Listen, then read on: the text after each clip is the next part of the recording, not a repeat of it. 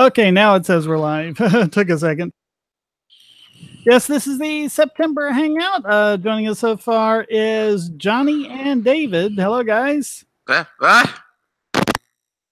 Sorry, spaced out. No pun intended.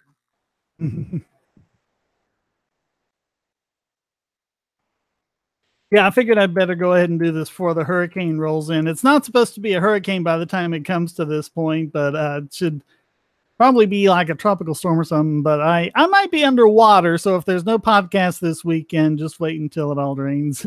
It'll be back.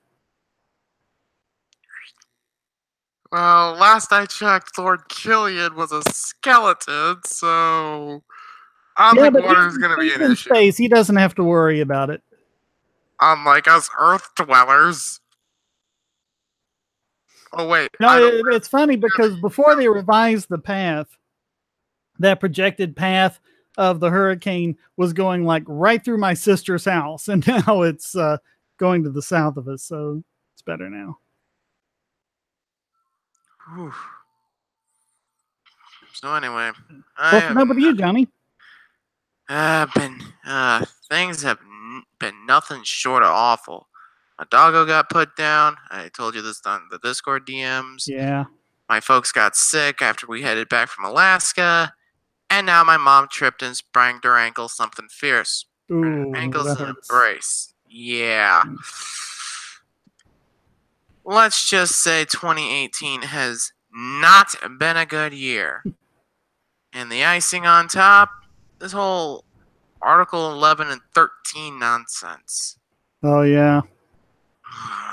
Yeah, Dankula and ɪᴛᴄᴏɪR have already posted a lot about those. Excuse me.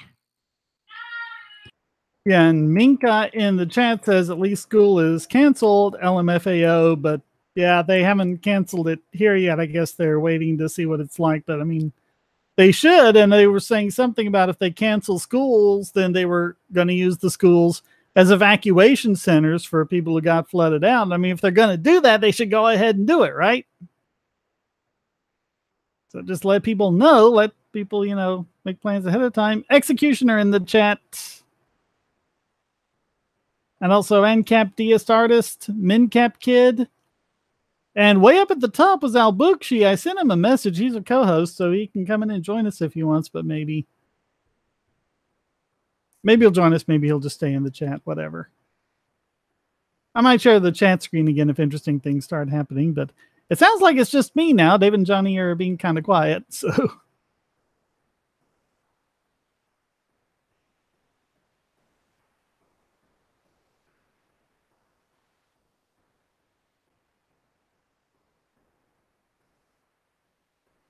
Yeah, it does seem like there's more action in the chat. Let me share that. Okay, now you can all see. Sorry to hear that, Executioner.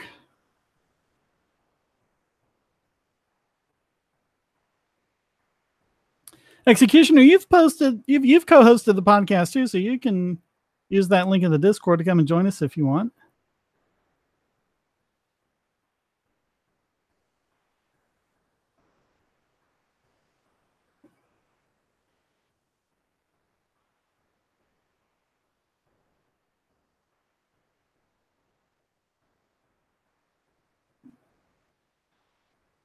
And Angry Froman, I'm going to extend that invitation to you as well, since you moderate both of my Discord servers. So I can throw that to you as a bone if you want to join us. I'll send you the link. Let me know. Yeah. Plus you're right in enemy lines with the whole Article 13 business, so you can chime in your 2 cents. Executioner said he had a falling out with someone. Yeah.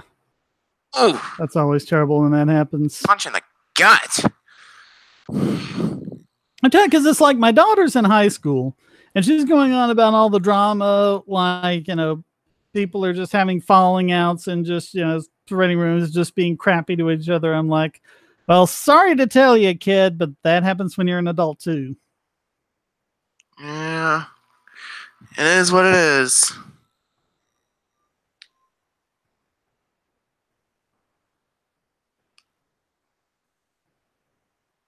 So, Johnny, what's your opinion on the Article 11 and 13 stuff?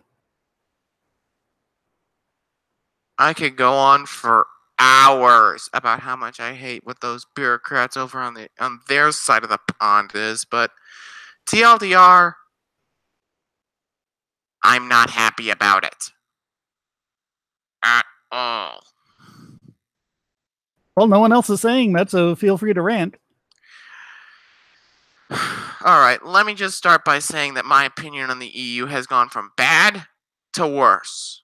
I initially thought they were just a bunch of socialist status types, but I just now realize that they are a bunch of pro-censorship, anti-free speech, anti-free internet useful idiots who have no place in civilized society.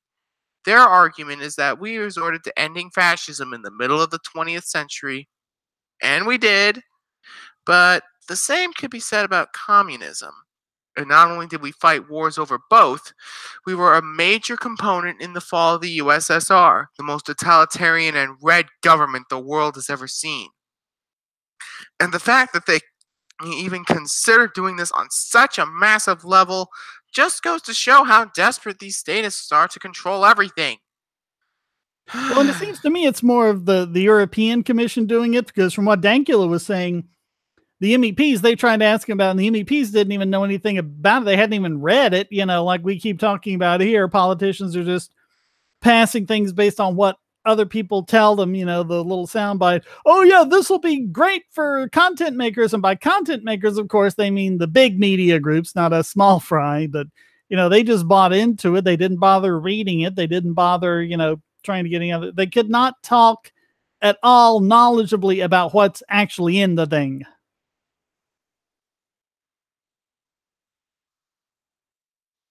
Of course, I could mention downsize DC's Read the Bills Act, because that's a good thing.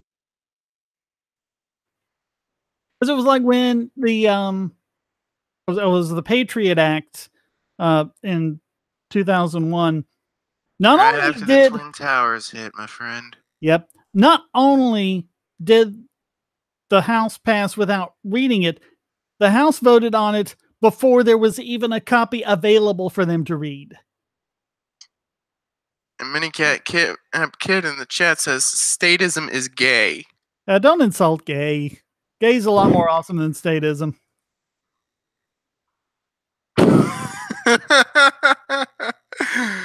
Yeah. Plus, I have nothing against the LGBT community in the slightest. Besides, what two consenting adults do in the bedroom is NOMB. None of my business.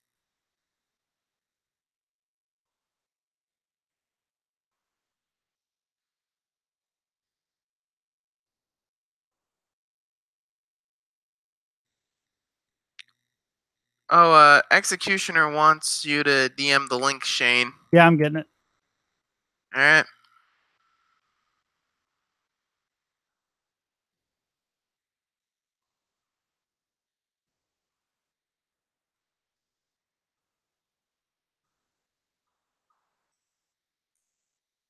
Oh, MCAP Diastartis is bisexual. I didn't know that.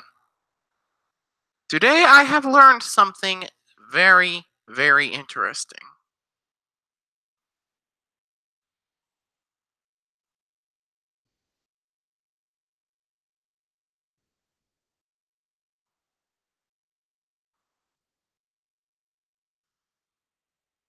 Today I have learned something very, very interesting. See, this is what the live stream is like when we don't have Charles or Chris monopolizing it. Or Daniel. Daniel's pretty good. Daniel, you can get a word in edgewise. Yeah, David, we need more co-hosts. Yeah. Yeah. Besides, we don't want Charles, Daniel, or anyone else monopolizing our shtick. Yeah, I still remember the fact that he monopolized our frickin' Las Vegas stream. I mean, how many? Fine, that's cool. Yeah, at the time we didn't know much. Yeah, wasn't much to talk about. Yeah, and while we're on the subject of that, the Las Vegas PD decided to close the investigation. What do they find out? What do they determine? Nothing. So, guy came in, shot up a bunch of people for no reason. End of. Oh, hi, ANCAP Jason Voorhees. I mean, Executioner. That's an executioner's mask, not a hockey. It's Dapperton that has a hockey mask. I see Daps is more like Logic's ANCAP cousin. Yeah, he based a lot of what he did off of Logic, and I think also of Armored Skeptic. Yeah. Can't really imagine why. Also, yeah, we had fun with that. evil... We had fun with that in that first Libertoons episodes where there's a clone ray and it hits Logic, and then it clones Armored Skeptic comes out. Then we hit Armored Skeptic, and Dapperton comes out, and they're all clones of each other. Yeah, though I really don't appreciate Dabs blowing up the Earth. Just a minor little bit. We got it back somehow. I get Dabs meant well, but he should have told us that he was colorblind sooner. Then it wouldn't have been funny. ANCAP Deist Artist says the EU is slowly becoming a blue-flagged version of China. The difference is China's cutting itself off from the internet. Everyone else is cutting Europe off because there's all this GDPR stuff. And I actually got this. It was some kind of weird screw up with one of the news sites. I forget what it was. Did he just clone himself? What's going on here? Executioner clone. There's 2 of them. Oh my God. Oh, sorry, Shane. My mic is acting weird on my PC, so I'm just restarting it. Okay, that's cool. It is what it is, man. But yeah, I had to find a link to another Bogosity story last week because one of the news sites kept coming up and says, "You're in Europe and we can't give you our website because of GDPR." And I'm like, I'm not in Europe. He's in North Carolina, people. It's IP-based geolocation. It doesn't work for crap.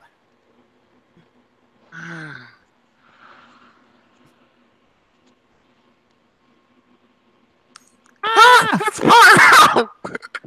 Are you my mommy? It's ANCAP Pyro! Our first Doctor Who reference of the night. Hello, are you my mommy? I can't wear the filter because there's asbestos in here. Oh god! Oh, that's like a new thing the liberals are going on about because they flood my email with all this sort of stuff. Supposedly, the Republicans are horrible people because I don't know what this has to do with Republicans, but a lot of the first responders and the 9/11 attacks, they say breathed a lot of asbestos and are having all these health problems. I'm like, there was no asbestos in the Twin Towers. Wait, there was, though. It was like up until I think it was half of the building was filled with asbestos. Well, because what I had read was they had actually said if they had used asbestos, it wouldn't have collapsed because they used a foam insulation, and when the impact happened, it shook off all the foam insulation, and that's what allowed the steel beams to heat up. Well, it was halfway done with asbestos. It was just that the environmentalists said, "Oh, we don't want asbestos going on." Then half of the building started collapsing because of steel, and it just collapsed. Yeah, I remember when I was in high school, they had all that stuff about it was about like whatever it was in the 50s or 60s, and they put asbestos in it. And so this was the 80s, and they were like, oh, we got to get all the asbestos out. And so, we had to do all this stuff, and all these parts were closed off while they kept getting the asbestos out. And it was like, that what they were saying was we had to stay out of there. It was like, wait a minute. So you're putting us in more danger by removing the asbestos than just leaving it where it was, where we weren't breathing it. And that's another thing. It also spits on the graves of the 3,000 people that died on that day. Yeah. No, man, that didn't happen, bro. That was CGI, live CGI, like the moon landing, bro. All right, David R. You know, you can talk in the chat, David. You're here, but he says, "Aren't there several types of asbestos, and only one or two are actually carcinogenic?" I think I covered that in one of my Lord Killing videos to Tom Hartman, but I don't remember exactly how There are it is. several types. Yo, bro, it's like live CGI, man. Like the flat earthers claim that the weather can exactly match the CGI, even though no CGI computer artist has ever been able to do that. Well, I mean, I'm sure nowadays you could, because it's a lot easier with PBR materials and things like that to actually be able to do, you know, ultra photorealistic stuff, but not in 2001. Yeah. Not live. Not live. Fuck it, we'll do it live. This is the face of somebody who is already tired of your nonsense, executioner. Yeah, I have a lot of. That's why I'm a very popular kid at school. Sarcasm. Yeah.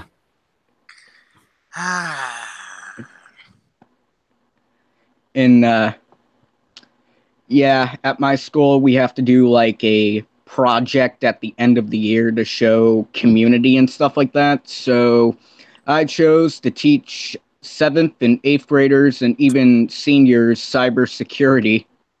Cool. Huh. They are actually allowing me to teach a class.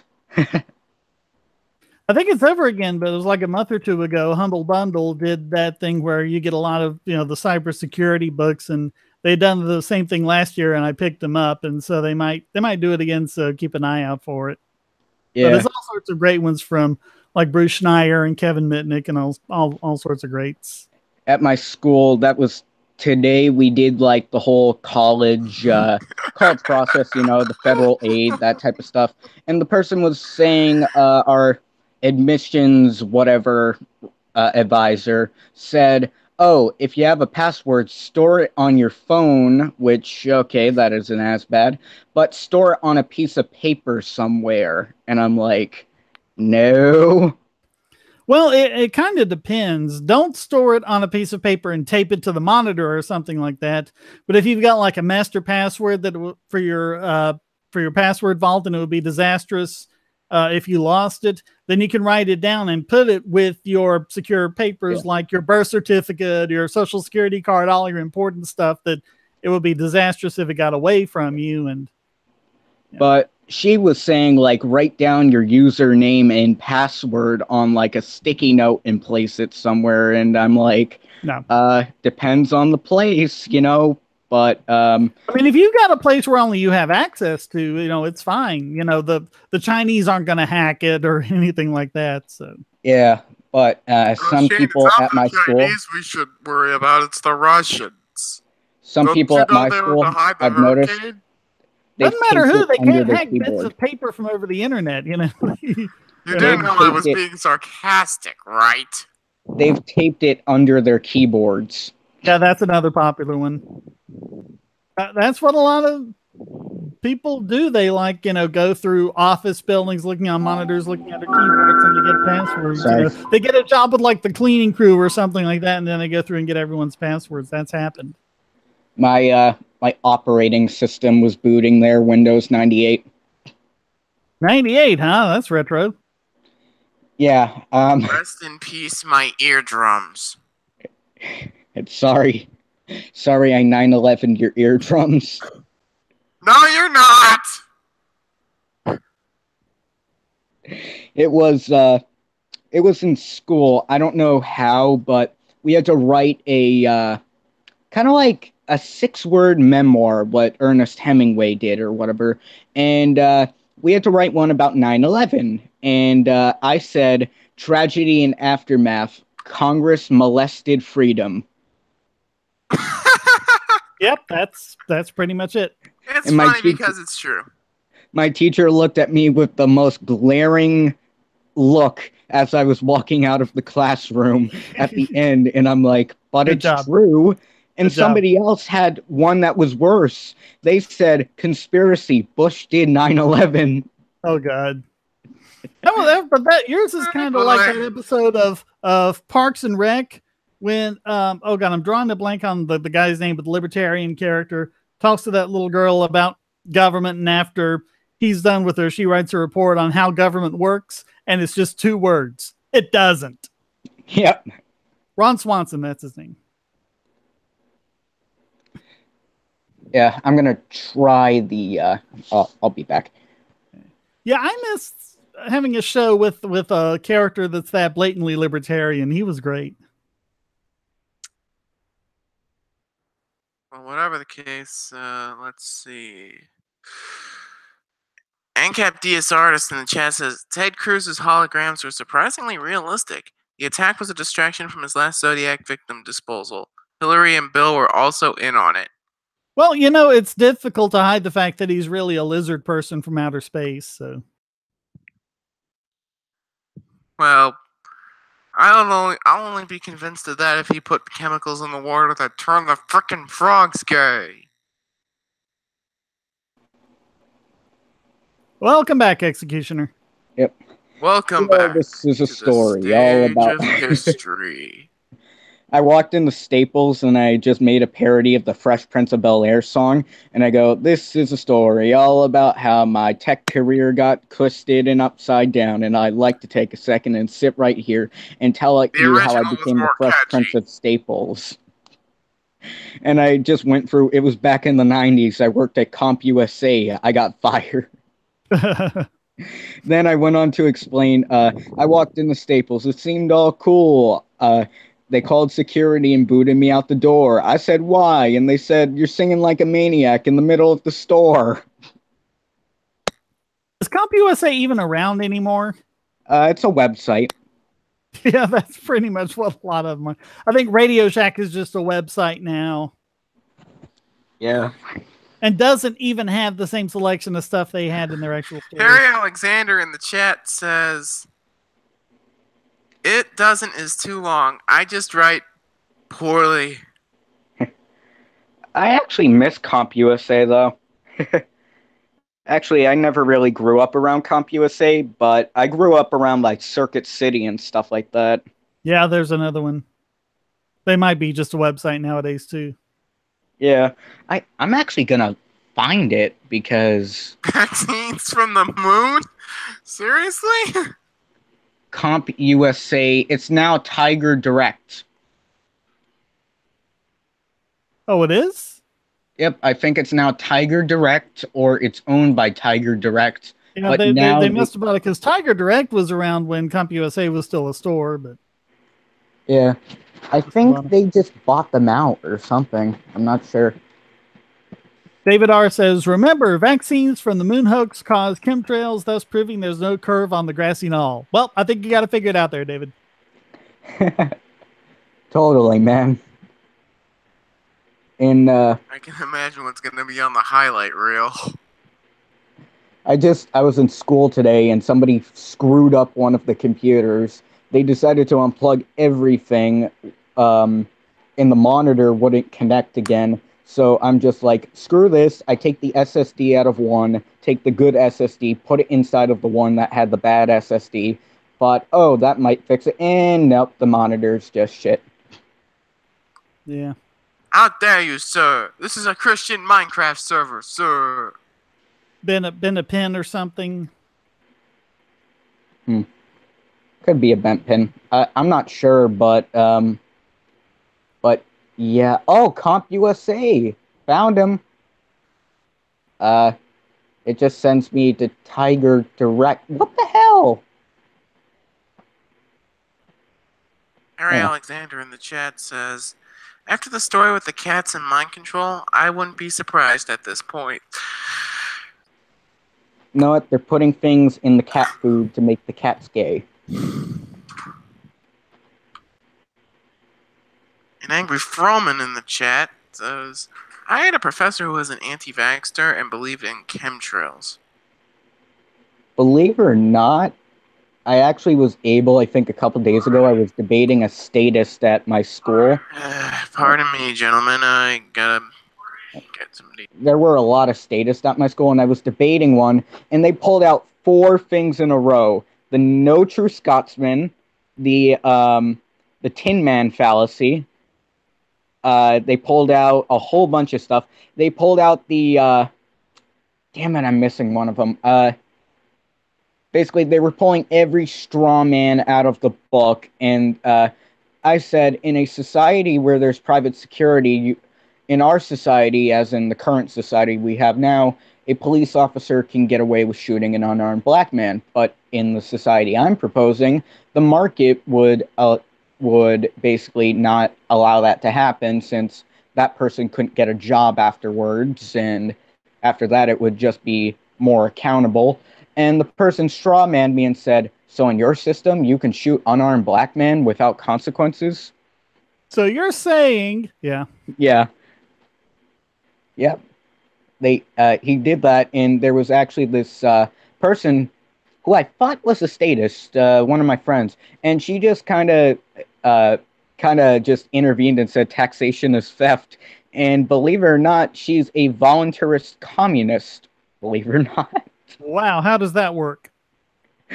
I have no idea. She believes in voluntarism and believes in the concept of people can have their communes, just don't force it on other people. Basically, well, I mean, that's capitalism. You know, when you're talking about things like that, it's not about what you would want to do. It's about what you will tolerate others doing. So what would she do if other people on their property are doing things the capitalist way? If she would just let them do it, then she's a capitalist because she respects private property. But communism is based on the idea of private property being theft. Yeah. Holding private property to a communist is itself an act of aggression. So. And believe it or not, she used to be like an anti-gunner. She hated guns and all this stuff, but then I went on to say about how the society would work and people would be armed and stuff like that. And she totally did a 180 and agreed with it. And I'm like, wow. How in the hell does that work? So she just kind of goes along with whoever's in the room at the time. I'm not really sure, though. She kind of did say, I kind of explained how most school mass shootings are actually events where it's an accidental discharge of a firearm and nobody gets hurt pretty much, but they count it as such. And there was a guy who kind of walked away saying, nope, that's not true. Then she heard me out, and when he came back, she kind of went, well, if you heard him out, he's actually speaking the truth and stuff like that. So it's kind of interesting. I'm just going to get this chat up here in the window so everyone can pause the video and just read what they're saying. I'm not going to read any of them out. Yo, man, Tiger Direct selling a Fire Opteron from 2006 for $400. Okay. I'm like, what? Why? I have no idea why they would price it so ridiculously. What did those things cost in 2006? Like $2,000, I think. Not sure. Yeah, but I mean, when you compare it to something you can get today for $400, yeah. I mean, it's no contest, right? Yeah. There was this kid at my school who was into computers and stuff, and he said to me, just get an old Opteron from 2007 with 12 cores and get a quad socket thing and try to make a PC out of it. And I'm like, well, what's the point? I can just go and spend the money I would spend on that on a stronger CPU. And he said, well, it's 64 cores. That's nothing to sneeze at. Although more and more it's becoming the GPU that's important, not the CPU. Yeah. A good graphics card. Although I notice more and more I have a lot of things fighting for the graphics card. Like if I'm trying to render something in Blender or Vegas, it slows down if I have Photoshop and Firefox and Chrome open because they're all fighting for resources on the GPU.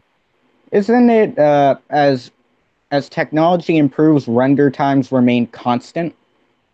Yeah, that's Blend's law.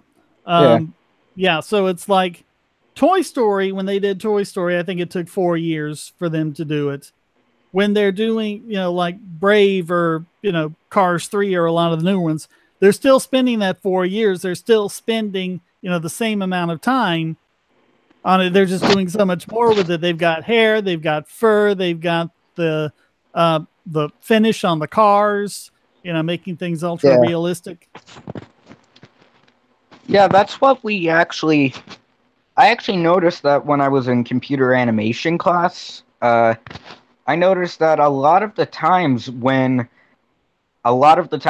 we would have to do render farms because a lot of stuff we were animating, a lot of people would crank the settings up by whatever amount, and they would crank it up to ridiculous levels, and I'm like, you're gonna make it longer, and they said, well, yeah, but it's a more powerful computer, so it should be less time, and I'm like,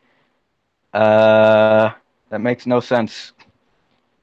Well, then it depends on how much more powerful it is and how much they cranked it up. Yeah. Yeah, it's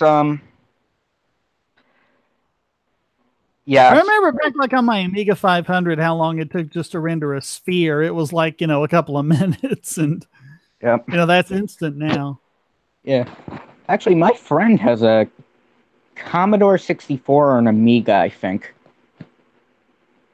Yeah, mine died, unfortunately, or I'd still be playing games on my Amiga if I still had it. Yep. Atari made a lot of computers back in the day, though.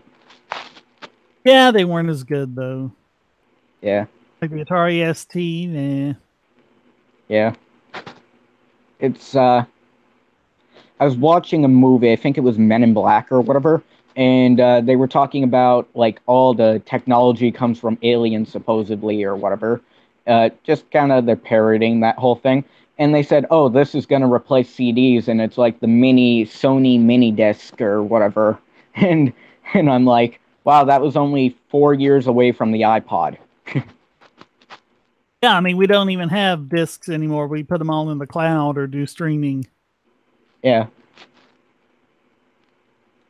Yeah, one channel I do like for retro computer stuff is Lazy Game Reviews, though. It's pretty good. He gets a lot of old computers and fixes them up and stuff like that.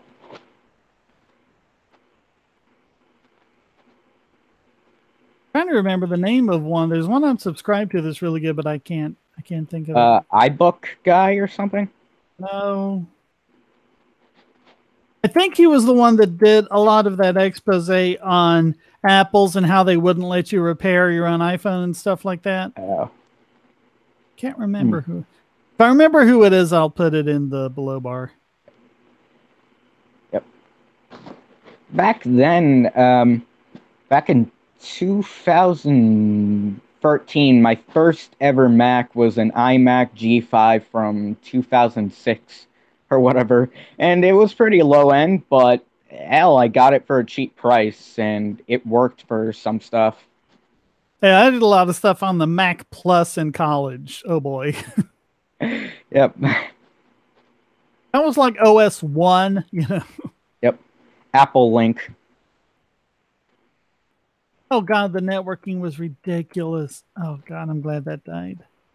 Apple Link, then there was Quantum Link, then it went to AOL. Oh god, Apple Link was as bad as ArcNet. ArcNet. Oh god, I still have nightmares about ArcNet. The thing is, when internet started out, it was a glorified radio service in a way, but then it kind of evolved over time when the private market took it over. Yeah, but the problem is, since they were using the public telephone packet switching network, the FCC said you can't use the protocols you're developing. You have to use, this protocol that ended up becoming TCP/IP, and it wasn't built for that. Yeah. And if they'd use some of these other, I've talked about this before, they'd use some other protocols with like a proper session layer and everything else where we could do real authentication, then like there would be no such thing as spam email, because spam email relies on the sender being anonymous, and you wouldn't just be able to slip it in like they do. It's like they wanted to make it unreliable. Well, they were just using it to communicate between them, and they all knew each other, and they knew that none of them were going to misbehave. This is like 20 people or something like that. It wasn't meant to do banking on or anything like that. There was a guy who committed the first ever cybercrime by sending a personal email about a lost hat because of a conference over in England. I didn't hear about that. Yep, I think that was the first ever cybercrime recorded back in the 80s. I know a lot of people are getting is like the password to Coca-Cola's mainframe was the letter A, stuff like that. It was like passwords. You can blame MIT for passwords. It was like in 1960, they just started using passwords just so they could, keep themselves straight again. They all knew each other on their own network there. And it was like less than 2 years later, you had the first password crack. It was a practical joke. They were just playing jokes on each other. But yeah, I mean, passwords have been cracked for that long, and we're using them to secure our banking. What's funny is I was watching a bunch of like 1980s movies like Rambo 2, and I see the huge room full of computers, and I'm like, wow, that could be outpowered by an Android Snapdragon. Yep. Oh, like you go back to like the 60s and the room full of computers there, they're outpowered by pocket calculators. Yeah, it's kind of like, I hate when the moon landing hoaxer freaking people say, oh, we couldn't have gone to the moon with the computer of a calculator, and I'm like, we could, because it's just different things back then. They just needed one goal to be accomplished. Well, and all they need to do is just resolve equations on it. That's pretty much all they used it for. They used, pencils and paper for everything else. Yeah. And I mean, the only real difference between that and the computers of today is that instead of getting it, in a few seconds, you can get it in a few billionths of a second. And it's like, well, okay, what difference would that have made for the moon landing? Yeah. It's like they say, oh, we have lost the technology to go to the moon. No, we've only lost the plans to build the Saturn V. It doesn't mean we don't have the technology to go back to the moon. I don't even think it's the case that they've lost the plans. It's just that no one's really going to make it. Yeah. Because it's outdated. If someone was going to do something, they design a new rocket, they wouldn't use the Saturn V. Yeah. I can't really remember the movie, but it was about the women, I think it was Hidden Figures or something like that, where it was the movie about the women at NASA who helped do the calculations for the moon landing. And those were like human calculators. That was in the early stages of Apollo. Then they switched over to the computers, and it's kind of like, it's not really a Luddite fallacy, the film, but it kind of does emphasize that, oh, they lost their job, the computers and stuff like that, even though they went on to work in the computer department. Yeah, the movies have always been weird about computers because they show these crazy interfaces that could never exist and you can never really work with. And they say, because that it's visual, because real computer screens are boring. And yet, I think Mr. Robot was really the first one to start doing them realistically. And they're showing you, actual hacker utilities being run and stuff like that. And it works. Yeah. I've seen like the movies like The Matrix where they're doing the hacking and stuff like the computers, and it's just strings of text and stuff like that, like just like flowing downwards. And I'm like, that's not how it works though. Well, The Matrix, I mean, who knows what time that is, and the machines have their own complete. So, I mean, who knows how that would work? They weren't actually 1999 computers. It was at least a few centuries in the future. Yeah. The thing about the Matrix, though, I think I'm gonna do a video on it. They have like the Animatrix, which is like they have a story about how the machine war started, Oh, and all of the Animatrix is good. If you haven't seen yeah, it, definitely get the Animatrix. and I've watched it, and I kind of criticized part of it for the part of the economic part of it, where All oh right, the I'm gonna machines are bounce. outproduced. All right, Oh, guys. okay. All right, see you, Johnny. See. Machines are outproducing humans and therefore the humans went to war and stuff like that. I understand that with the government part, but if anything, the machines wouldn't have replaced them in many other jobs. There would have still been jobs for humans. Yeah, I think what you have to keep in mind about that is that one was like an educational video to let the people of Zion know what had happened.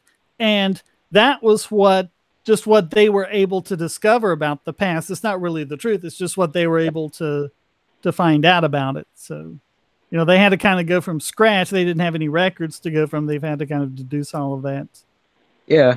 It's very interesting, though, part of it where the machines they decide to use humans as power, even though there is plentiful nuclear material around the world at that point.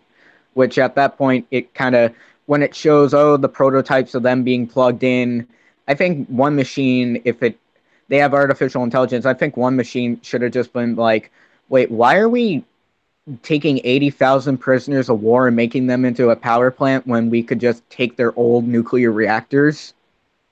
Well, and if you think about it, it's a kind of perpetual motion anyway that wouldn't work. But I mean, again, we're just talking about what the people of Zion were able to discover about it. And I like the fan theory that what they were really using them for was while they were in the Matrix doing all of that, they were also using unused portion of their brains as processing power for the fusion reactors. That could make sense. Because Morpheus did say it was combined with the form of fusion. Yeah, there's actually a theory by Game Theory where they kind of think that the Matrix is just one part of kind of like a layered network where they created a Matrix to trick people into believing that they could get out of the Matrix when they're still in the Matrix, because Neo can still do the powers and such even out of the Matrix. I didn't think he ever did any of that when he was outside of the Matrix. I think he did it in the second movie. Like he kind of like stops one of the machines or whatever. Yeah, but I was kind of waiting for that the reveal that the real world in Zion and all that was part of another simulation on top of that, and the computers were just fooling them. But yeah. They wanted to do that, but the studios thought that people were too dumb to understand that. Well, they did it with, oh God, what movie was that? Where you had the dreams inside the dreams inside the dreams? Inception. Inception, yeah. Yeah. They did it there, and I mean, it worked, and people were able to follow it. There just seems to be this kind of elitism in Hollywood. It's like, there was one time, oh God, I forget what it was, but Penn Jillette was talking about working with an exec on something, and he was like, oh, people aren't going to understand that. It's like, what do you mean? It's simple. It's like, well, you and I understand that, but you have to understand that, the people in Nebraska aren't going to understand it. And I mean, he said something like, what people in Nebraska are you talking about? Are you talking about the people in Nebraska who are doing brain surgery, programming computers, and all this other stuff, Yeah. There's a screenplay I'm writing where it's about, I'm never even sure Hollywood would produce it. It's like, kind of like John Wick, but it's like a senior in high school or whatever, and like the family gets killed, but the father was connected to the mob, so he finds money in the backyard, buys a bunch of weapons, and goes after them. And with the whole freaking controversy surrounding guns and stuff like that, to be honest, I think I could only do that if it was an independent film. Just sharing the chat again so people can see that a lot of stuff going on there.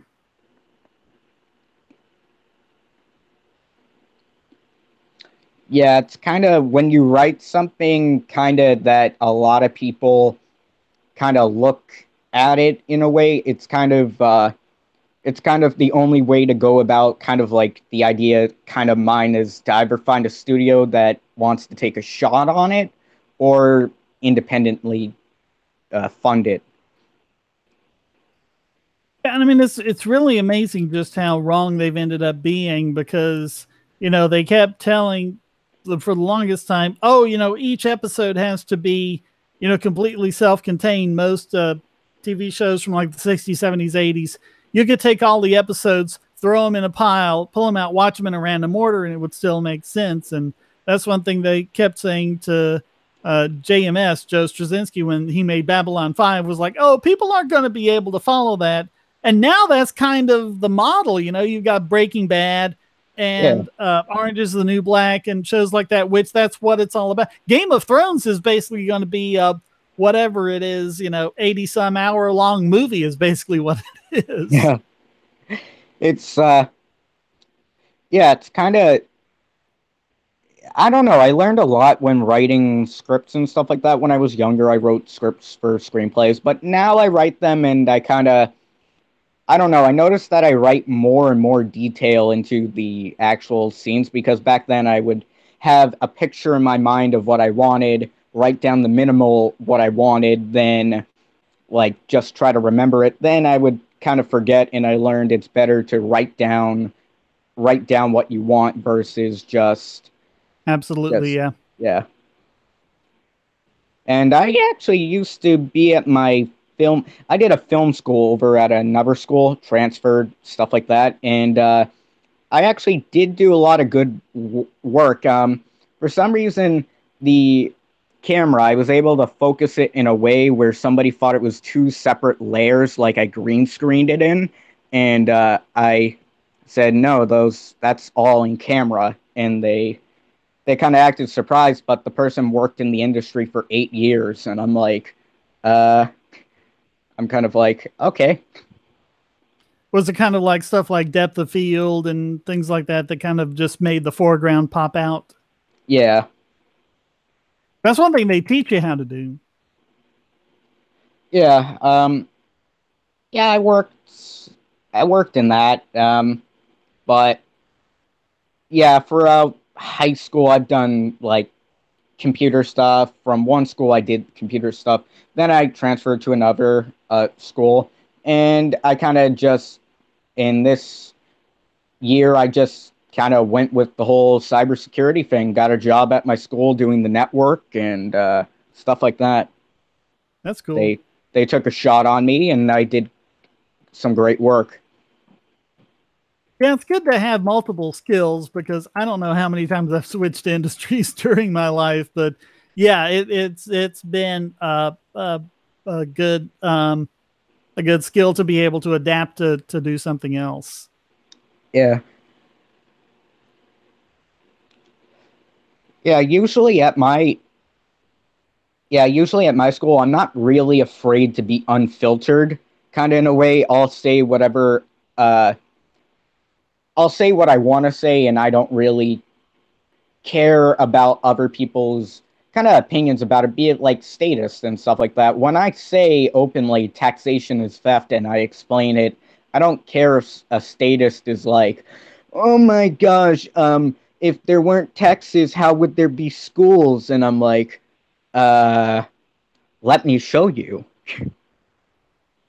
Well, and I mean, it's like in this country, there weren't any taxpayer-supported schools for like 100 some odd years. Mostly they were community schools. You got the image of the little one-room schoolhouse, but what you did was you had people in the community. They're like, hey, we got these kids. We need to teach them. So they just all get together and chip in and, help build the schoolhouse. And, they'd hire the teacher or one of them would volunteer to be the teacher. And they just did it as a community and just everyone just voluntarily chipped in. Yeah. And that made a lot of sense. And the thing about when I tried to, at my school, there's a whole bunch of stuff that's kind of like a little bit of overspending in a way because I kind of looked at one thing. They have like this thing they have at malls, like that thing that comes down and like it's a kind of like a cage thing at one of the entrances to prevent a intruder from going into a cafeteria or whatever. But Yeah. I kind of pointed out one fatal flaw. I'm like, it's a chain-linked thing. He could just point something through the chain-linked thing and just frickin', while people are running, just frickin' do something horrible. And Oh, they one were of trying to these- use it to deter school shooters? yeah, they were Wow. trying to do it where it would close down during an intrusion or whatever. But one thing I pointed out is it would be smarter if it was metal plated over it, where it's just you didn't have you couldn't just stick anything through there. Yeah. And that's the thing about a lot of school security is that I've pointed it out. I've said, and I've gotten in trouble for this, I've said, hey, if you really want safer schools, hire private security, or if the cops are competent, have at least 2 police officers there or whatever, or just allow teachers to conceal carry, because it's I even told them the statistics. An armed citizen stops a shooting with only 1 death, while police intervene and ends up being 14 deaths. Yeah, just because it takes the police so long to get there. Yeah. And, you know, you talk about the teachers being armed thing, and people go, oh, no, that would be a disaster because kids would be grabbing the guns and teachers would be doing this and that. And I think it's Utah has had it for, I think, over 15 years. If a teacher has a concealed carry permit, then they're allowed to carry a gun in the school. And all that time, nothing. No school shootings, no teachers going crazy and shooting the kid, no kids grabbing the gun. It's not happening. Yeah, my vice principal, when I was discussing this with him, basically I was just bringing it up about maybe we should allow that if we can get the state to allow that. And he said, well, what if a teacher leaves their gun in the bathroom? And I'm like, yeah, Wow. it's like it's like you're leaving your fucking keys on the fucking sink. Yeah. And No, I don't think. Yeah, I mean, it's going to be holstered or something like that. So I'm like, yeah, the guy's just gonna walk around with the gun in his hand. yeah. I'm just Well, what looking is it? at him. It's something like, if you look at the portion of people in the population who commit violent crimes with a firearm, police are something like 1/20th as likely to commit a violent crime with a firearm, and concealed carry permit holders are, I think, like 1/10 as likely as police. So I mean, it's a lot. It's even safer for concealed carry holders Yeah. than it is for police. As a libertarian in my school, I thought about forming like a libertarian conservative alliance, just getting the conservatives and libertarians to agree on something and kind of having a club. But after a while, I'm like, no, at my school is so liberal, they would probably just end up screeching about it. Even though Yeah. I think I said I was at like an LGBT club there or whatever, and I asked a lot of people, I said, what's your opinion on gay people arming themselves to defend themselves? And about 40 to 45% agreed with the statement of arming themselves, while the other percentage said, oh, we shouldn't have to arm ourselves, teach homophobes not to shoot up gay clubs. Okay, first of all, it being a gay club had nothing to do with that. I think we've covered that. But I mean, why do I have to lock my door? Just teach people not to rob houses. I mean, yeah, it's out. I'm not thinking that through. Yeah, it's it's funny because I've had multiple teachers of mine, and whenever I bring up the right to self-defense and the right to bear arms, they said for a well-regulated militia, and I have a pocket constitution, and I pulled it out and pointed straight towards the comma.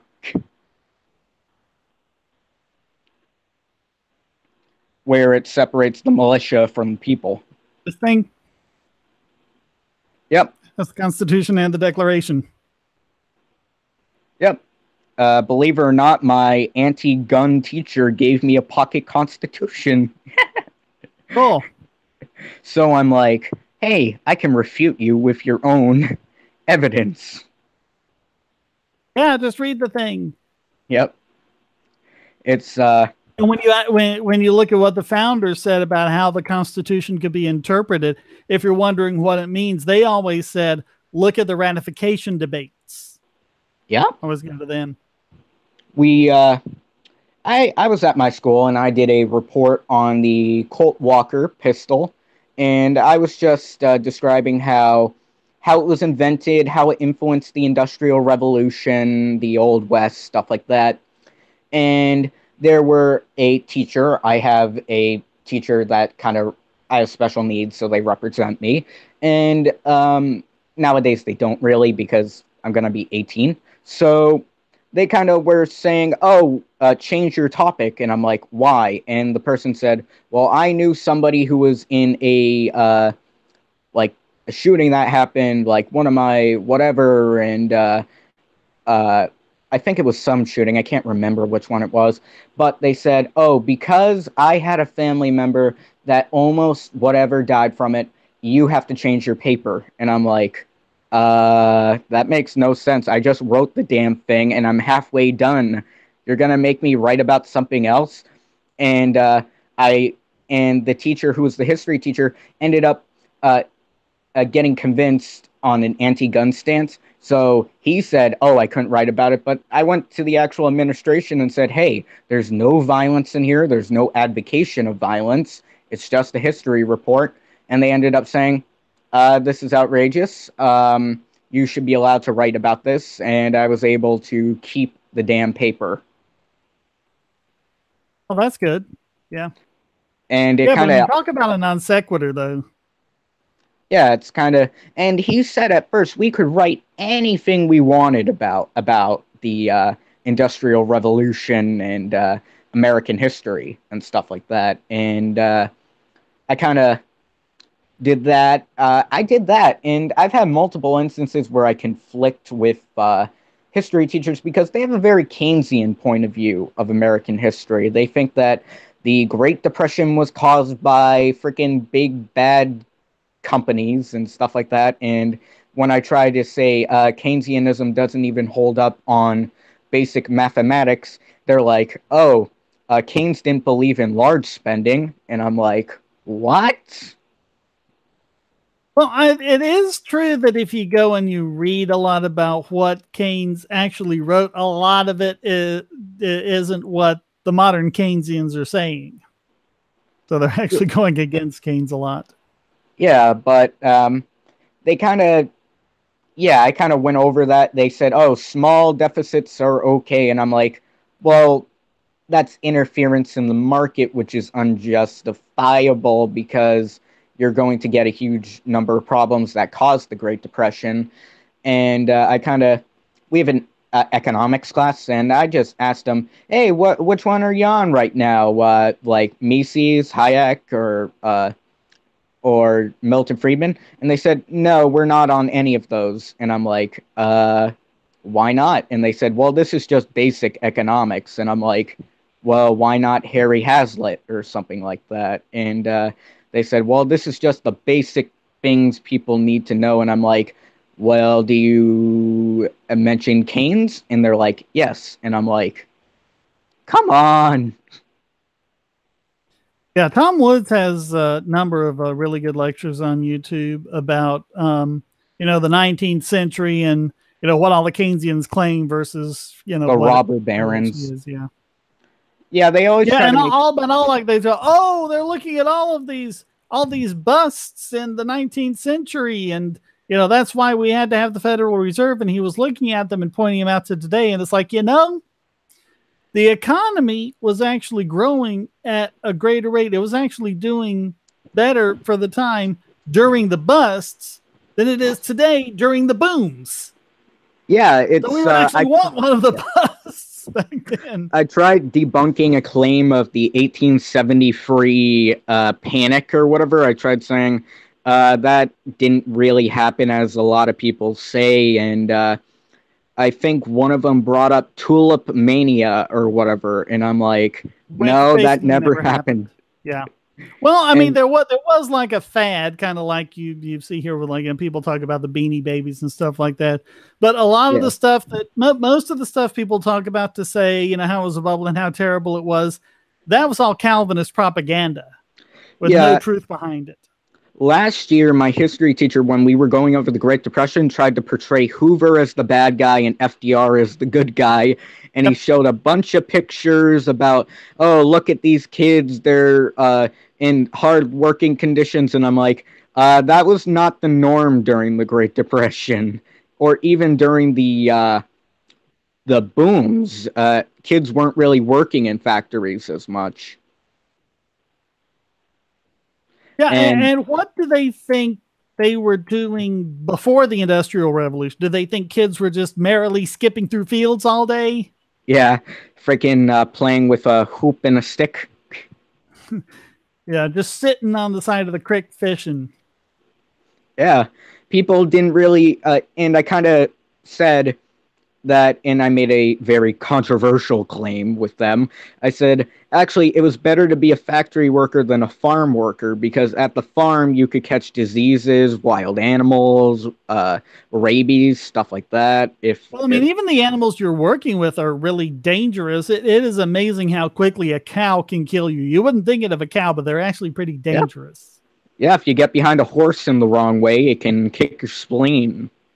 Or you're trying to plow something with a mule. You got the mule and you got the plow, and then the mule does something unpredictable. You get kicked and then impaled on the plow or something. I mean, that's pretty dangerous stuff.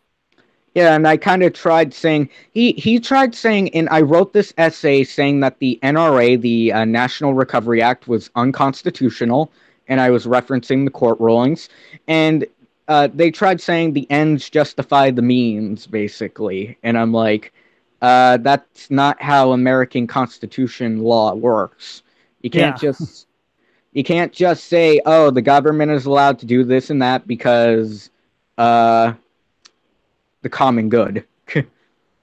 But it's like, I remember, when I was a kid, my dad letting me get behind the Troy built tiller and till the garden with that. And it's like, the equivalent of that in the 19th century would have, I don't know, it would have been incredibly dangerous. Yeah. With a modern tiller, it's pretty safe. There was an inventor who was killed by their own invention because he tried kicking the newspaper press or whatever to get something to go in it, and his leg got caught up in it. And a lot of people try to say, oh, that's an example of how machinery needed to be regulated. And I'm like, it gets safer over time. Like, no invention is safe at first. It just improves over time. Like the light bulb, the arc lights and stuff like that. They were dangerous to eyes, but eventually it got better over time. Yeah. Yeah, and I mean, that's the thing. You have to kind of compare things because it's like most leftists seem to kind of want to compare things to today, from their ivory tower, and they look at the 19th century and they go, well, I wouldn't want to go back to that. And it's like, well, I wouldn't want to go back to that either. But if I had a choice of living in the 1800s or living in the 1700s, I'd pick the 1800s. Oh, he's gone. Oh, well, let's see what the chat room is saying. You say something I disagree with, therefore you're a neocon, Nazi, etc. Yeah. Teal Deer just had a pretty good video about what are they going to do when they run out of people, like, once they overuse the whole "you're a Nazi" thing, and then Nazi becomes this meaningless term. What are they going to go to after that? Yeah, that's the same thing I try to point out at my school when people try to say terms that are offensive, blah, blah, blah. I'm like, wait a minute, we've said them so much, they've kind of lost their meaning. And Rogging One wants to know what my problem with the Americans with Disabilities Act is. And I've said this before, that was kind of like my last little bit of statism that I had to kind of overthrow to become a pure libertarian because, when it passed, I thought, hey, that's a good thing. Now people with disabilities can get around better. But I mean, there was already a trend of people putting in wheelchair ramps because guess what? They don't want to lose a sale. They want people to be able to access it. But the Americans with Disabilities Act turned a lot of that on its head because like they were figuring out ways to hire disabled people, and figure out how they could help them do their jobs and whatever. But then the ADA passes and it just completely, it just completely reversed that because there were all these requirements for things you had to do to hire a disabled person. They were that much more expensive to hire. And a lot of lawyers told these firms not to hire disabled people because it's a lawsuit waiting to happen if there's like some little jot or tittle that you didn't comply with. Yeah. They could come in and take down your whole business. And you even had shyster lawyers who were going around just looking at, I don't think that wheelchair ramp is the right slope or whatever, not based on any actual complaints from any disabled people, but they'd go around and then file all these big suits against. I mean, it was just horrible the way it turned out. It was Penn and Teller's bullshit. It's a great show. That's actually what kind of turned me into a libertarian a bit. But they actually tested it with the iron lung. They went around with an old vintage iron lung trying to go into businesses. I wish that show was still on, though. Yeah, that was great. They wanted to do one on Scientology, but they were getting death threats and stuff. South Park did one on Scientology that was great. Yeah. They do great stuff, South Park. The show Adam Ruins Everything? Yeah. To me, sometimes it just kind of seems like they just watched a bunch of Penn and Teller BS episodes, and they kind of tried doing their half-assed version of it. I'd say he probably gets it right. I'd say maybe 75-80% of the time. He has some cringe in there, but for the most part, I think it's pretty good. His episode on private prisons was kind of a bit weird, though. And there were so many times I'm like, okay, Adam, now take what you've just said to its logical conclusion. And of course, he didn't. But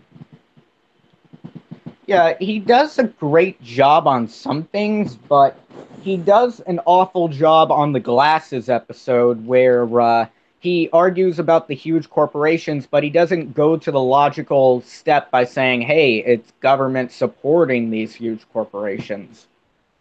But I think the problem people with that is they're just looking at the College Humor video, which is just one segment. And if you watch the full episode after that segment, he does go into the fact that, yes, there are now places online where you can buy glasses a lot cheaper and things like that. And opening that up to competition has really helped things. Yeah. I think that, I don't know. I think that a lot of the, I think it's kind of left-leaning, not really libertarian-leaning, but... yeah, it's definitely left-leaning, yeah. I don't know, I just kind of wish there was a show that was kind of like Penn and Teller's BS, but it was still around, Yeah. Because it's just, with Adam, he gets it right on a lot of stuff. He gets it right on the drug war. That was a great episode. He got it right on a lot of things. It's just the areas where he gets it wrong is very disappointing, to say the least. When he tries to say, oh, here are our citations and sources. Well, that's great and everything, but if your citations don't match up to your claims, then that's not going to look good. Well, and to his credit, he says that. Don't just take my word for it. Check out the citations and make sure I'm right. Yeah. It's, I don't know. I kind of just, he did a great episode on circumcision. That was a great episode. But I don't know. I just kind of prefer Penn and Teller's a little bit because it was kind of funnier, but they kind of went into more depth a bit. I think they had a better research team is what it was. Yeah, they had they were partnered with the Cato Institute, I believe. Oh, they worked with a lot of groups on that. I think it depended a lot on the episode, but yeah, there were a lot of different groups they worked with, I think. They actually did an episode with Christopher Hitchens or whatever, and it's kind of interesting about the whole Mother Teresa episode. Oh yeah, how she wasn't really the saint everyone makes her out to be. Yeah. It's kind of funny with, like, though I'm a deist, I kind of believe in God, kind of leaning Christianity a little bit. I kind of look at Catholicism as kind of like, you're taking it to the logical, you're taking it to the most extreme area where people think that somebody was a saint just because the picture cured someone's cancer or whatever. I don't know. Well, it's funny because in order to be declared a saint, you have to have done a miracle. And it's like, I think they were just trolling through, her past, trying to find something that they could morph into a miracle so they could make her a saint. Yeah, I've done a lot of work at my school with journalism and stuff like that. I've done pieces on libertarianism. I just did one recently about the dress codes and stuff, and how from a libertarian perspective, they make little to no sense because it's a public school. If it was private, it would be different because you have a choice. But if it's a government running it, then then the same constitutional values should apply.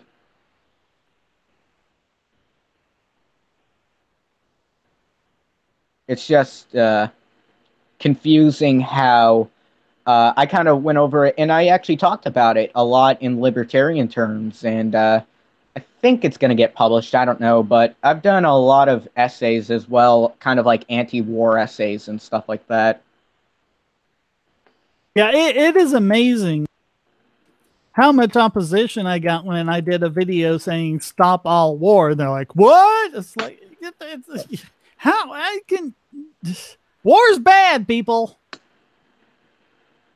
Yeah, it's and that's when I wrote I kind of compared it in my essay. I kind of compared it to a sense where I said, I think our generation that I'm in, the generation that I'm in never really grew up in like a peacetime era. It's kind of, we didn't have the opportunity to grow up in an era kind of like not like the 90s, because there was a war there, but kind of like the 80s.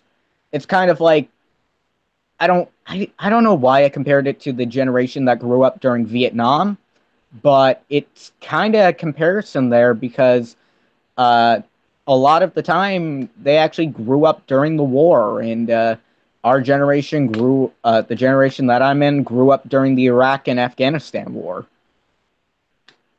Yeah, I'm part of Generation X, and it's like we kind of feel betrayed by those who came before us, because they were saying, oh no, this is going to be the future we build is going to be all about peace and love and harmony. And then they actually grew up and got into power and actually kicked the wars up to 11 and started spending money like crazy, going into debt that now we have to pay.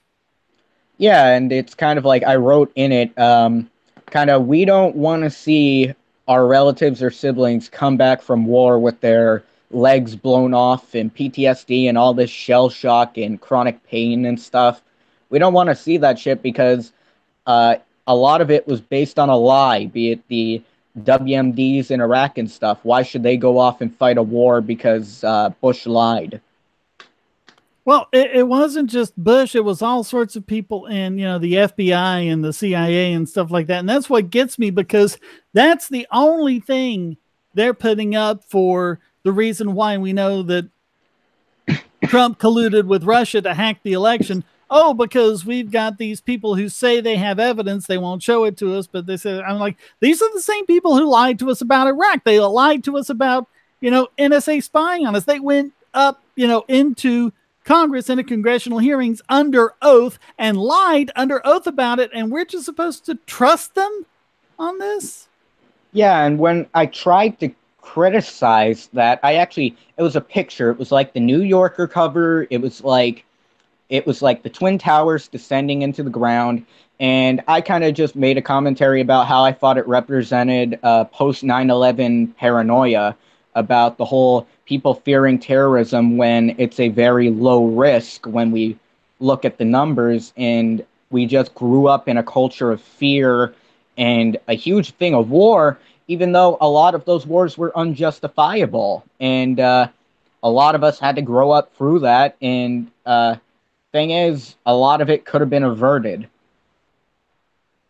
Well, people just suck at assessing risk. The Harvard Center for Risk Analysis has done all of this, showing that those more rare kinds of risks, like a mass shooting or a terrorist attack or something like that, people wildly exaggerate the chance of those, but then wildly underestimate the chances of getting like cancer or heart disease or, the really big killers in this country. Yeah.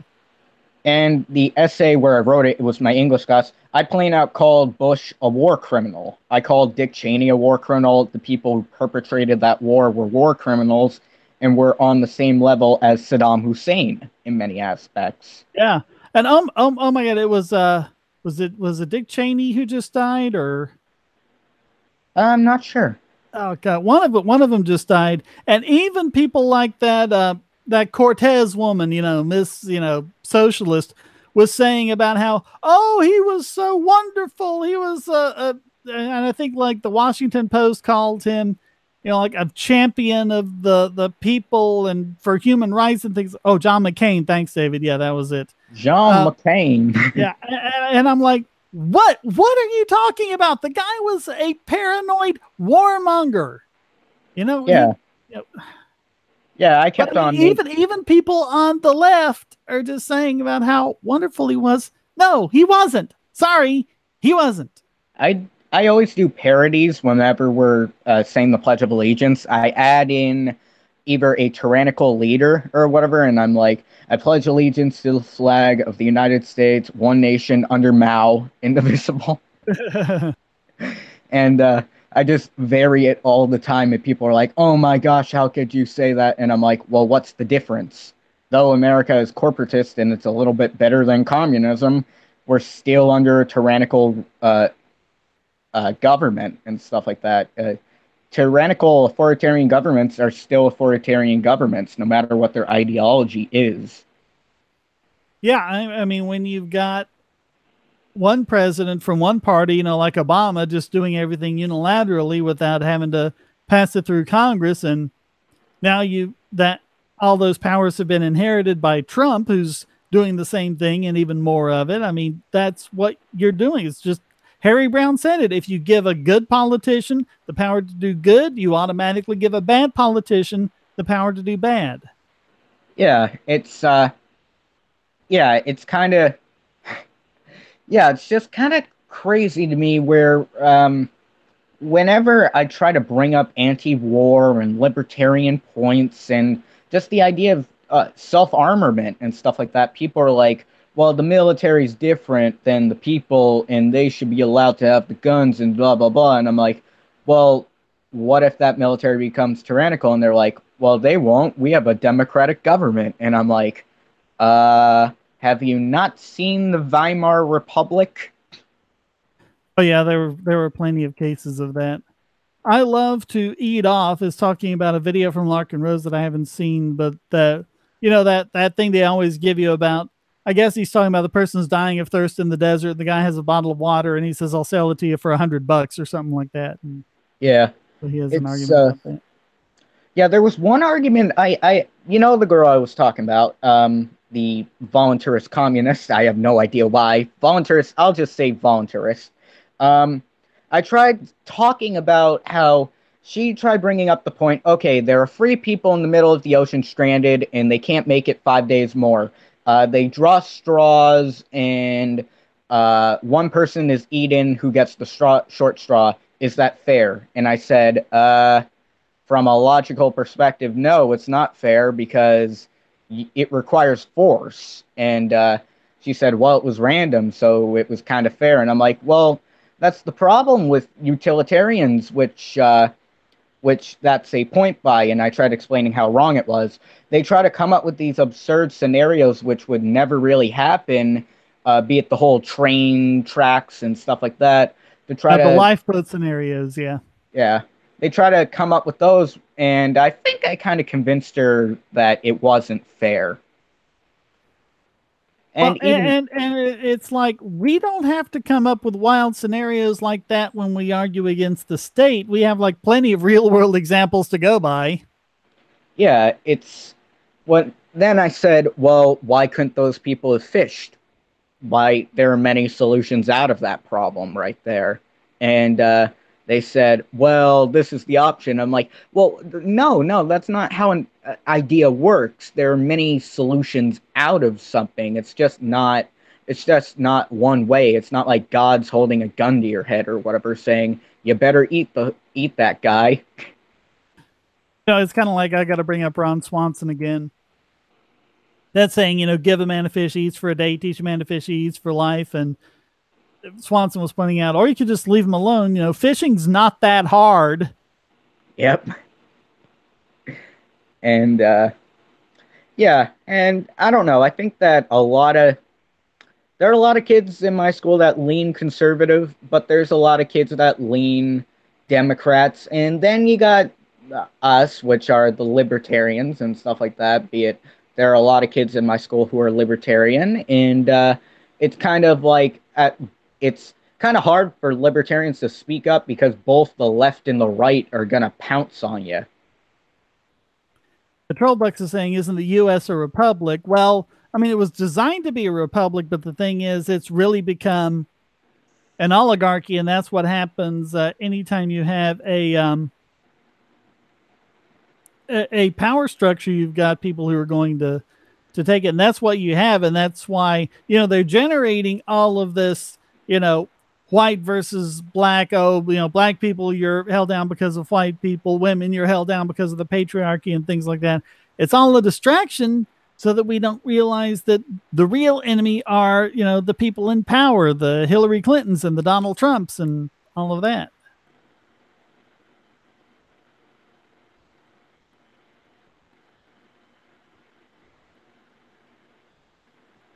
Okay, I love to read off. Says the TLDR version of the argument is the person would have died had the capitalists not exploited them. Yeah, so I mean, it's being out $100 versus dying.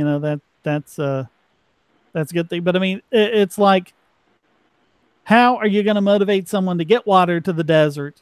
Unless marginal utility. That's just basic economics there. And this is like what people always say whenever, there's a hurricane or an earthquake or somewhere there's this disaster, and people come in with all this bottled water and start selling, bottled water for like $5 a pop or something like that. And they go like, well, you're price gouging, you're exploiting those people. And I'm like, okay, how much water have you brought into that area? Okay. Because if that figure is none, then I don't want to hear from you. Yeah.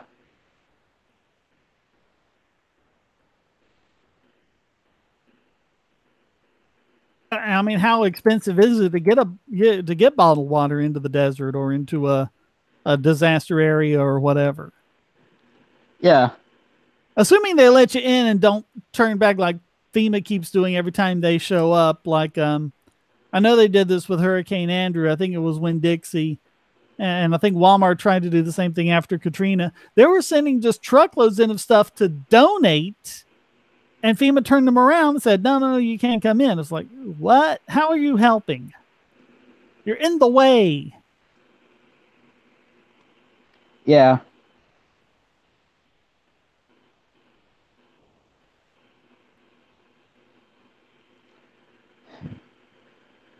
Yep.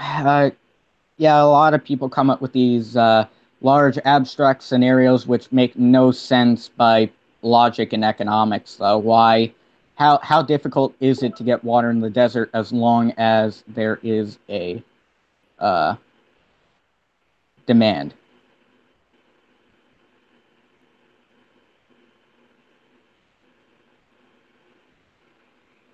Yeah, but now I think it's Lake Mead they're talking about is going to be a problem. And there was also a lake in Russia that before the USSR, it was this nice big lake. And then now it's just kind of drained it off, as they're using it for, irrigation and, drinking water and things like that. But it's the tragedy of the commons. The problem is no one owns it. So no one has an incentive to maintain it and keep the water levels up. Everyone's got the incentive to just use as much water as they can.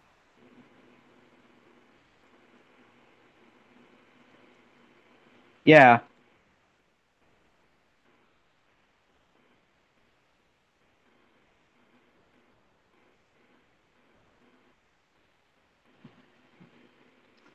Yeah, they definitely do that. It's interesting how people come up with absurd scenarios. Yeah, I'm looking at what Harry Alexander in the chat saying about it. But I mean, the idea here, it's called marginal utility. If you're in the desert and all you have is 1 gallon of water, and that's got to get you through however long it takes to get to the desert, that's really precious to you, and you're going to save that for drinking water, and it's really valuable. And so you might be willing to pay $100 for it.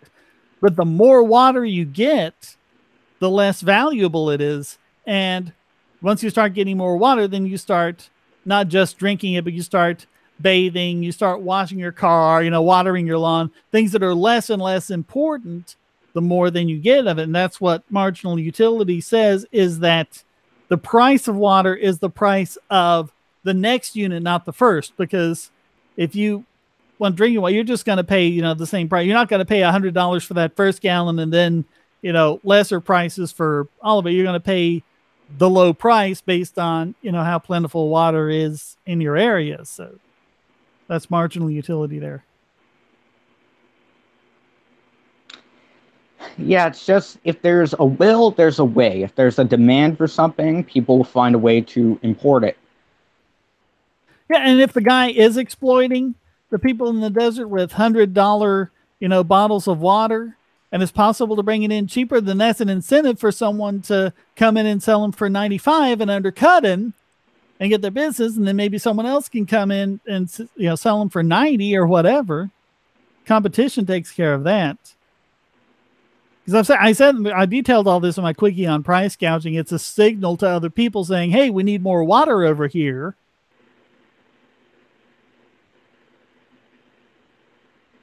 So, I mean, it gives them a market incentive to come and supply it, and then you get more water coming in, and then pretty soon there's not a shortage anymore. And how is that a bad thing? But if you say, no, we're going to stop the price gouging, you stop that in its tracks, and then people don't get water. And how is that a good thing? Yeah, you create a huge disincentive to price your goods in appropriate manner according to the supply and demand versus a price gouging, anti-price gouging measure, which will just make it so it runs out faster. Yeah, it's a price support, and when that's below equilibrium, you have the demand being greater than the supply. And so what happens is the first, 2 people or whatever to go and get one. We're seeing this right now, in fact, in North Carolina. My wife says, that people cleared out the bottled water there in a couple of days, and everyone's coming in complaining about, why isn't there bottled water? And it's like, well, the first people who got here got it. And it's like, when are you gonna get some more in? It's like, well, we're not, because Harris Teeter is sending the bottled water to the coast where people are actually going to need it. It's going to hit here. We don't know how hard, but it's not going to be as hard as, the people on the coast. And of course they complain about that, but I mean, that's how it is. You got to send the supplies to where they're needed, and they have the incentive to do that. I mean, Walmart was just stocking, just basic cheap gallons of water, filtered water or whatever. I think I got some spring water from that and some distilled water, but they were just stocking what they could, but most of it's going to the coast because that's where the biggest problem is. So that's where the biggest demand for it is. Yeah. They actually have these systems at their central office that will pretty much automatically detect when there's a spike in demand. So they can actually, kind of get ahead of everyone else as soon as there's an indication of disaster. they're rerouting supplies there. That's what the free market does for you. How long does it take before FEMA finally gets there? Takes And our fucking governor has weeks. declared a state of emergency. Wow, I feel so much safer now. What does that even mean? That's just words.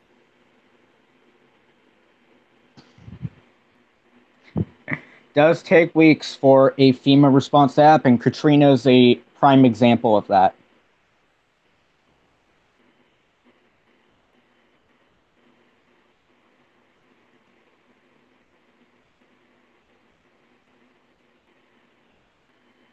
What stops a defense company from demanding power for their protection? Things stops the military, yeah, which is basically nothing. Yeah.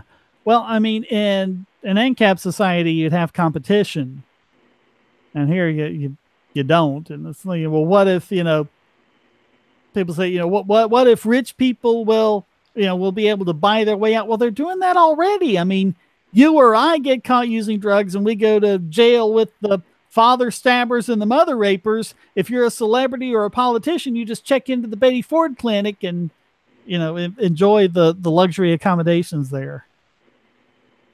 Yeah, it's very interesting how that a celebrity can get away with all these drug charges and stuff like that, and sometimes they have children, yet a suburban mom smoking pot will have her kids taken away by the state. Yeah. But I mean, it's just the fact that people are coming up with all this fear mongering about what would happen in a capitalist society, but the stuff they're talking about already happens, with this huge state.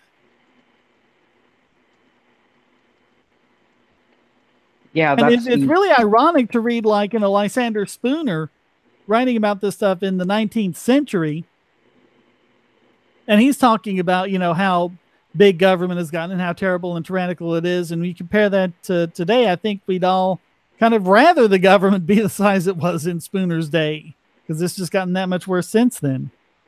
Yeah, it is very interesting how we look back on how people perceived big government back then, but we would rather have it that way. Yeah, I mean, I wonder what Spooner would have had to say about things like income tax. Yeah, Spooner would have freaking had a heart attack, for God's sakes. Well, I think if he could see today's society, he would say, what is wrong with you people? You are so rich. No one is suffering. No one is starving. These poor people you're pointing to and saying how horrible their life is better than most people lived, in my time. And you're complaining about it, and you're wanting government to do more, and you've made this government so huge you've got a $20 trillion debt. What is wrong with you people? Yeah, it's just if you get people back then who were complaining about it, they'll look at this nowadays and they'll think, holy shit, how did it get out of hand?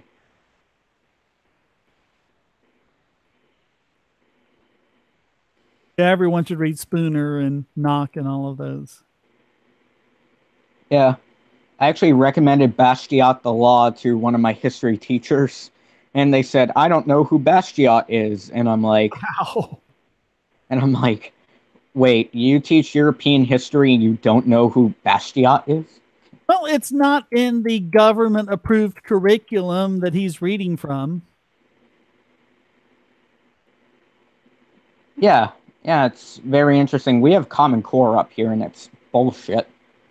Oh, God. I mean, the charter school my girls go to, before Common Core, they had their own curriculum, which was great and wonderful, and they were one of the best schools in the state. And then the state mandated Common Core on all schools, including charters, and it actually set them back. And I mean, it's like the students don't like it, the teachers don't like it, the administration doesn't like it, even the teachers' unions have come out against Common Core. I'm like, who likes this thing? Yeah, a lot of people come out against it, and I've talked to teachers about this. Do you like Common Core or do you not? And they always are hesitant to voice their opinion about it. The charter school aren't, they'll tell you. Yeah. It's just amazing because a lot, I mean, I can look at it and I can kind of see what they're doing and I can see what their goal is. Their goal is to get kids to kind of think through things like math problems and understand the concepts behind it. But the way they implement it is it's just more rote learning, do these steps, and this is the way you do it. And Yeah, it's kind of like coloring between the coloring in between the lines, no margin for error, even though error allows people to understand a concept better, be it mistakes. yeah, well, and it's also the fact that there's more than one way to accomplish something. And a lot of it should be about thinking way through and about being, being creative about how you attack these problems. But every time government comes up with a curriculum, that's exactly what it doesn't do. Yeah. I mean, I think that the basis for certainly math classes, but maybe even a lot others, starting with kindergarten, is teaching kids to code. Yeah. I mean, you could start in kindergarten. Everyone look up turtle graphics. This is a great way for kids to learn the turtle. Well, when I was growing, it was basically a triangle. We've got better graphics now, but you move it around on the screen, but you move it around by telling it what steps to go through. They've actually got a version of it that runs on Python. So once you start getting maybe into 3rd and 4th grade and you start getting better at spelling and everything, then you can kind of go behind it and see the Python code that's controlling the turtle. And then by the time you're in high school, you're basically doing the test would be, write a Python script to solve, this kind of algebra problem. Yeah. And then you do it and then you'd run it and they would give it a whole bunch of problems and it would be basically based on how well you did. Yeah, I take a computer science class online. It's not Khan Academy, it's like Edgenuity or whatever. But there's just a lot of options out there. Yeah. Khan Academy is good. There's also Code Academy, which is about I've coding. tried that. I've done a few rounds in that, just kind of freshening up on things and kind of updating my skills. And there's another one. I forget what it is, but it's in the form of a game. So kids love it, but it teaches you Python as you go through it. And what you're basically doing is writing Python scripts to control the characters in the game. And I forget what it's called, but I mean, it was great. I mean, that's a great way to get kids into it.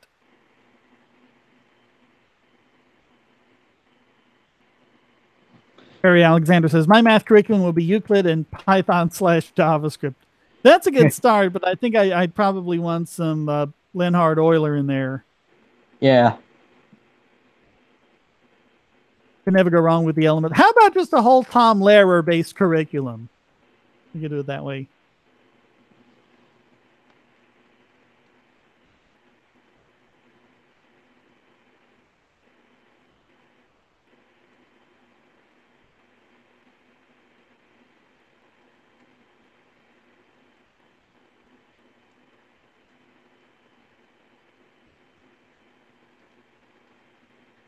Yeah, but I mean, when you learn to code, you learn reasoning skills, you learn critical thinking, you learn problem solving. You can learn things like decision trees, things you can actually use in your actual day-to-day life.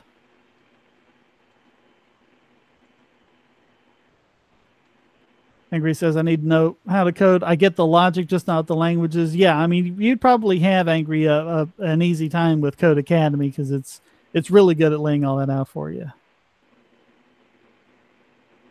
Yeah, coding is a very interesting. It's very interesting. I learned a lot via. I learned a lot, be it reasoning skills, stuff like that, even creativity, trying to solve problems and such.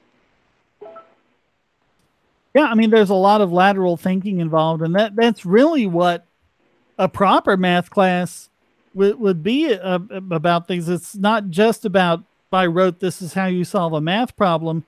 It's here's something kind of funky and out of the way, and you kind of have to think laterally to solve it. Yeah. With PEMDAS and stuff like that, it's very linear. Yeah.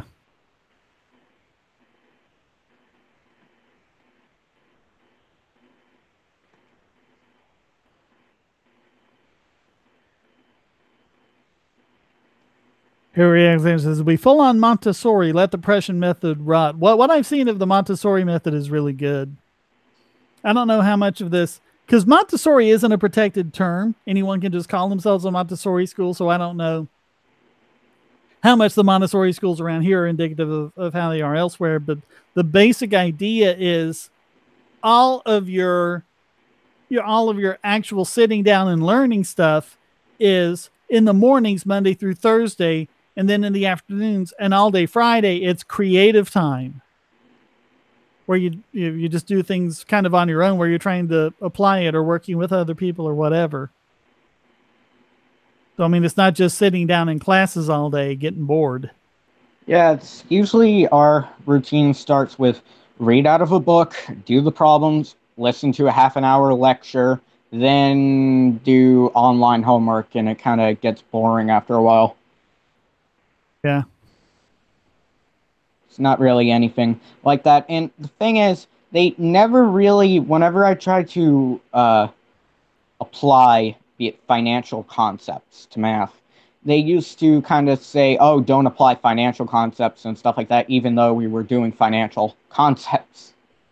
Yeah. It's like, don't overthink it. And I'm like, I'm not overthinking it. Yeah, and I mean, money management is another skill that people could really use that they could teach in schools, and they generally don't. Because a lot of reasons, one big reason why there are poor people in this country is just because they don't know how to manage money. No one ever taught them that. And when you ask, these people are well-to-do, how come they're so well-to-do from generation to generation? Because generally, the parents on their own are teaching their kids money management. They're homeschooling at least that portion of it. But I mean, if your parents don't know how to do it, how can they teach you? Yeah, it's a very interesting point how a lot of people, how in schools, they don't even teach about, though taxation is wrong, they don't even teach kids about the fundamentals of how taxation works and how the IRS works and stuff like that. Harry mentions grade levels are non-existent with the Montessori schools. Yeah, every student just progresses at his or her own pace. And I think they even have like the ones who are better at a subject teach the younger ones, things like that. And I mean, if you want to learn how to do something, teach it. That is where you really learn something, when you try to teach someone else how to do it.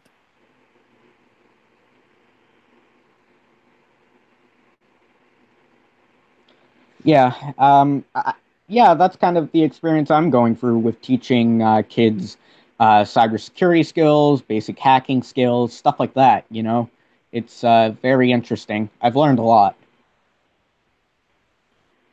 Yeah, I mean, the whole grade system is like everyone has to progress together, and we're all doing the same. But I mean, some students can progress really quickly at math and need a little more work with literature, so you could advance them in math, but say them on literature, but they won't do that, or vice versa or whatever. Let them advance in the subjects that they're good at, and let them have some extra time working, with a lower level on subjects they're not so good at. But the grade system just basically makes that impossible.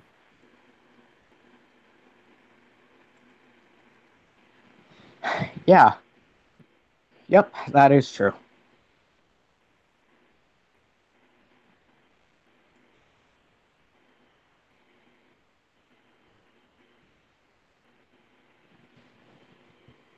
That's very true, though. The grading system in the United States is very messed up, the state standard-wise. Yeah, I know, like, other countries do things differently. Like, I hear about British kids, they have O levels, which I think are occupational, and then A levels, which are academic and prepare you for like higher education, things like that. I don't know how you advance through them. I don't think they have discrete grades like we have here, though.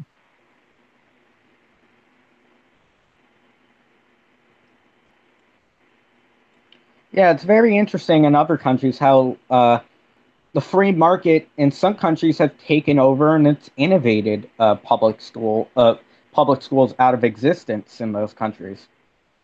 Well, I mean, even it wants to still have public schools, the status will point to, oh, look at, Sweden, look at Belgium, look at Finland, look at how good those schools are, and they're run by government. It's like, yeah, do you notice they have school choice? They have voucher systems, and a lot of them have, really strong private schools that, kids can go to because of the vouchers. And of course, the competition makes the government schools better because they don't have a monopoly anymore. But here you say, hey, maybe we should have, vouchers or educational tax credits or charter schools or something like that. And these same people hit the ceiling. Oh, no, we can't do that. It was like, but you just pointed to these countries and said they were good, and that's what they do.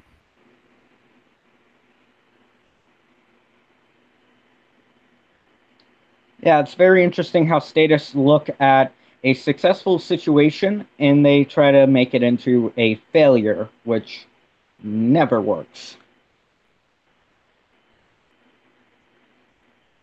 Snatch defeat from the jaws of victory. Yeah. Well, and it's also a race to the bottom because what schools get more funding? It's the ones that do a terrible job because, oh no, we need to fund these schools better because that's the problem. But what are you doing? You're incentivizing failure. Yeah, if you give more money to the schools, it's just going to create a lot more problems. And Harry Alexander says, oh, we can't, in quotes, because he's being sarcastic, we can have parents making choices for their children. But I think that's it. It's like, oh, parents are stupid. Government knows better than parents, what how to raise. And how can they possibly do that? Who knows kids better than their parents? How does some politician or bureaucrat, somewhere in an office somewhere who's never even met the kid, know what's best for that kid's education and what the best options are and know better than the parent? It makes no sense. Yeah. It's, parents should be able to make a choice for their child as they are the part of that trustee relationship.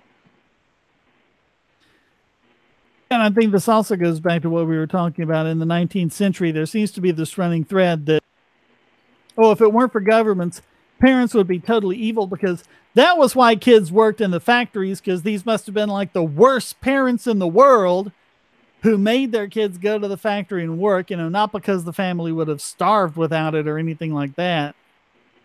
And they say that today with education and other things. Like there was one kid, it was like a 12-year-old girl who was like walking her dog. And she was like, oh, that's horrible. That kid could have been, raped by a predator or something like that.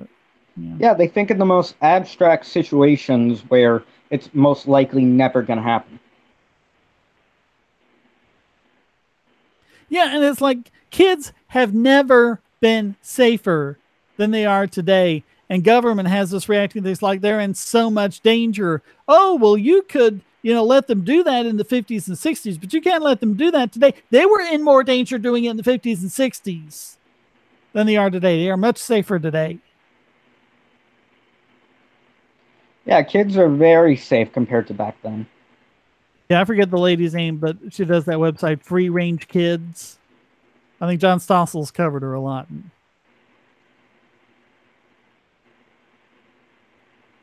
So wait, government doesn't know how, this is Harry Alexander, government doesn't know how to manage its own nuclear facilities and have a D rating overall, but they know how to manage your children?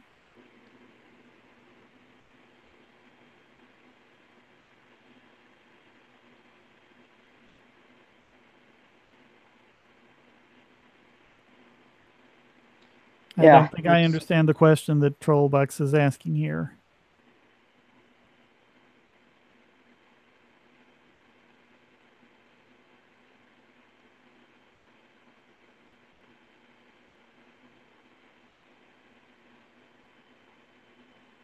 But I mean, children are unique individuals. Their needs, I mean, a lot of it's going to be common, but a lot of it is also going to be unique to the child.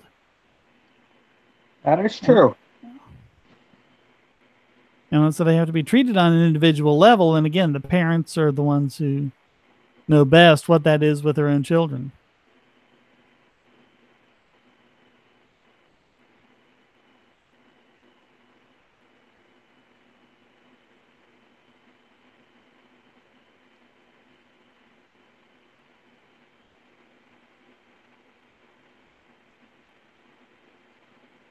Yeah, individuals should be able to make decisions for their children. Just makes sense. Yeah, that's another one of our way controversial positions. We're really going out on a limb here. It's amazing how the most obvious and logical things become controversial when you get the state involved.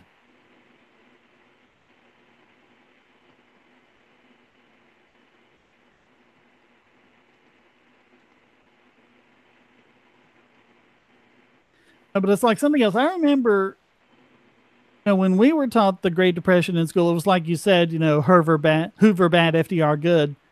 But, in going through it and all the stuff they were talking about and all the stuff with the banking and all the stuff with the credit and everything, I don't think they ever even once mentioned the Federal Reserve.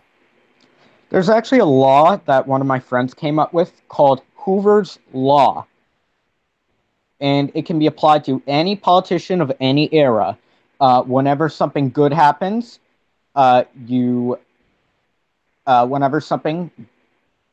example, whenever something bad happens, even if it's under the current president, you blame Hoover. But if something good happens, you praise FDR.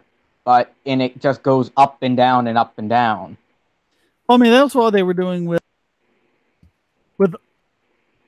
Obama. They were, blaming everything on Bush, and there would be like a little minor tick upward in the employment rate, with more people being employed. And they go, oh, yay, see, Obama's economic policy is working. Then you'd have a regression to the mean. It would go down, and then would go down even further. And they were like, well, that's still Bush's fault. Yeah. Like, well, wait a minute. How long is Bush going to have control of the economy after he... Yeah. It's kind of like how he summarized it was Bush, Obama, Bush, Obama, Bush, Obama. And it just goes, it's like a freaking ping pong ball going around. Okay, so Trollbucks is talking about spanking.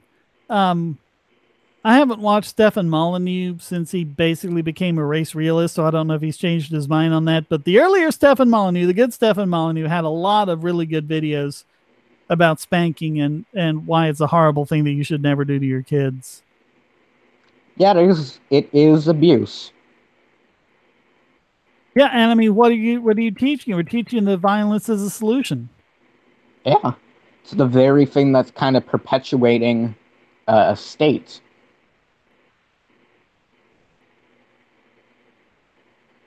And it's like children who are spanked are more likely to grow up to commit violent crime. And, that's what you see a lot of these people like, oh, these kids today out, being gangbangers and shooting up. Their parents should have spanked them. Well, it's more likely that their parents did spank them.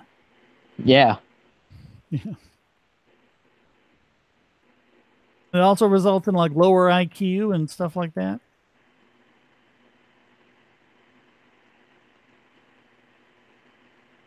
Because there's this myth going around.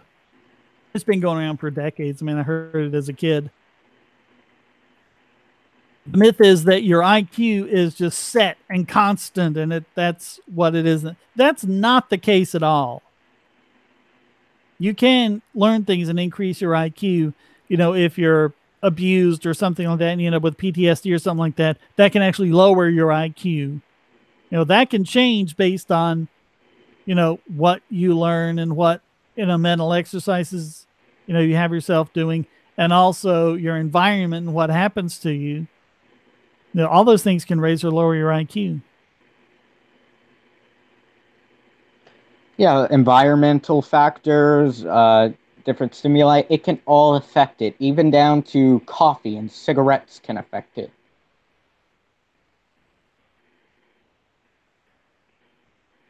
So it's kind of weird to say, oh, it's an unshapeable thing. No, it is shapeable. It can be influenced by many factors. Well, So, and I mean, just look at the Flynn effect, because it's going up by what, 3 points every decade or something like that, the average IQ. So they have to keep resetting it, because by definition, 100 needs to be the median IQ. But it's like, if you have a 100 IQ and then you went and took a test from 1970 or something like that, it's going to be like you would register like 115 or 120 or something like that, because that's how much the average IQ has increased since then. And I mean, that's way too fast for it to be evolution, for it to be genetic or anything like that. yeah, that's happening within generations. Evolution occurs gradually over time. That wouldn't be gradual. Yeah, and I mean, it makes minor changes from one generation to the next, and this is happening way too quickly for that. And one thing that Stefan Molyneux started getting wrong when he started becoming a race realist was when he was comparing like the IQs of whites and blacks. If you look at the data for the Flynn effect and kind of dig down into it and deaggregate it, everyone's IQ is going up, including blacks, and that disparity between the average IQ of blacks and whites is narrowing. And if it continues at this trend, I think it's like less than 10 years, the IQ of blacks and whites will be within a standard deviation of each other, which basically means they're, for all intents and purposes, the same. Yeah. Yep, people tend to ignore things.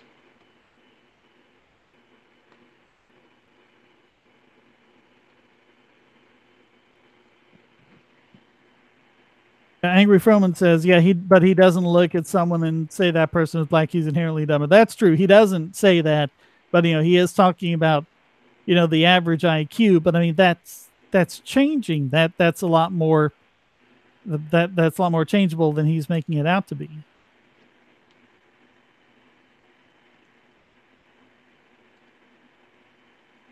And that's what a lot of the anti-immigration people say. Oh, well, these immigrants are coming in and they have lower IQs. Well, yeah, because they're leaving socialist shitholes. And you grow up in a socialist shithole, you probably are going to have a lower IQ, but they'll come over here and they'll start enjoying the blessings of freedom. That will raise their IQ. Their kids will grow up with an IQ more in line with people around them, natives. Yeah.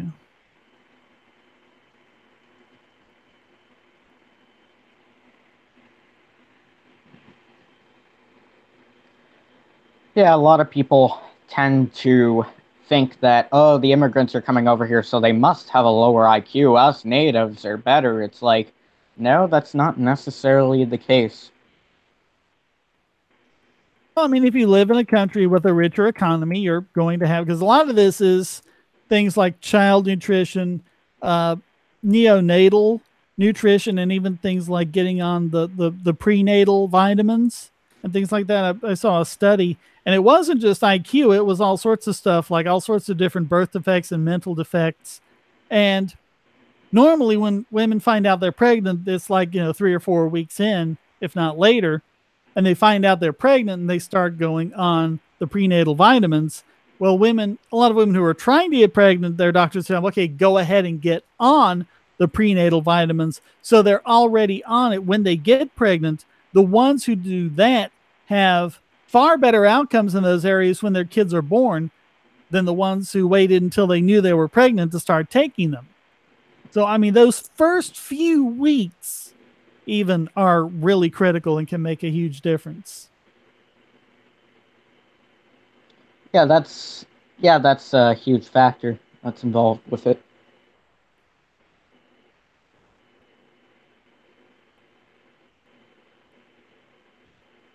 All right, it's about time to wrap it up. The chat room's kind of hopping, so we might go on a few more minutes, see what they have to say.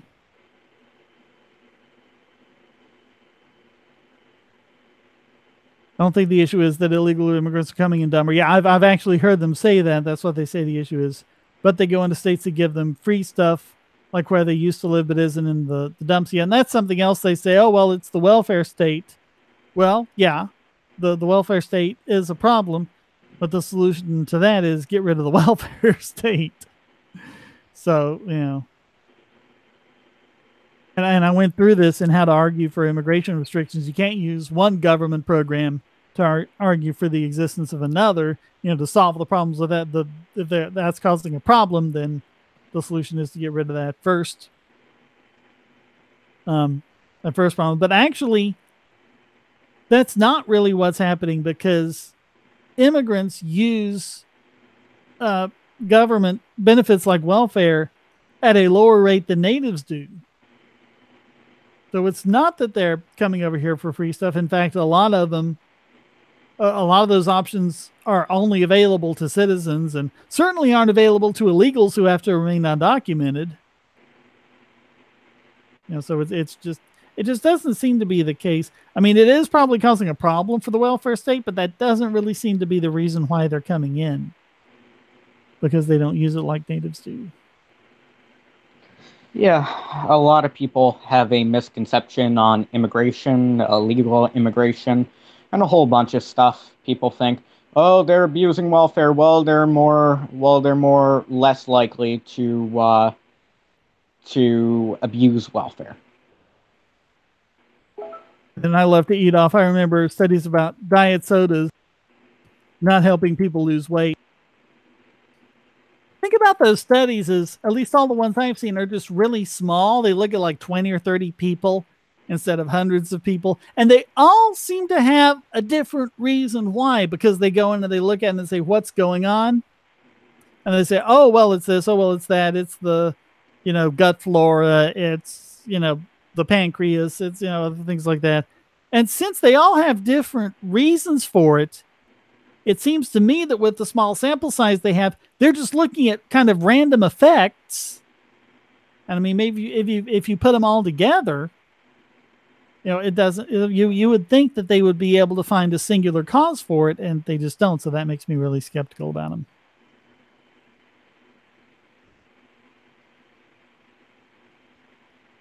The people not losing weight are just eating fast food and drinking diet drinks with the food. Yeah, that's the Peltzman effect. Peltzman effect was actually with safety systems. The more safety systems you put in, the more risks people take. But I mean, it's the same thing here. If people have this idea of, oh, you know, I'm drinking a diet cola, so, you know, I'm not getting calories from that, so I can eat this Big Mac. Well, you know, now you're getting more calories than you would if you were just, you know, on a proper diet.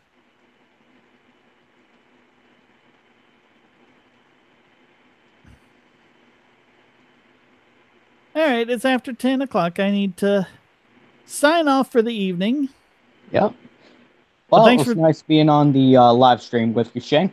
Yeah, thanks for joining me, and thanks to everyone in the chat room. And I mean, this is for the patrons. We only had one come in, and he didn't really say anything, David. But thanks for the support, and thanks to everyone in the chat room, and thanks for everyone who is viewing this and supporting my channel, even if it's just by viewing and sharing the videos, you know, hitting like and subscribe and spreading them around. So until next time, stay strong and be free.